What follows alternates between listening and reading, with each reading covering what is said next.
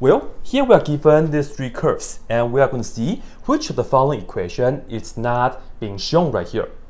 So here we go.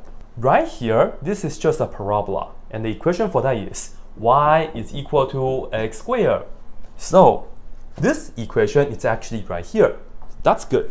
Now, for the red one, this is just a line, and it's a diagonal line, and that's actually just y is equal to x. Right? This is the linear function, y is equal to x. Good. Next, we have the blue one, right?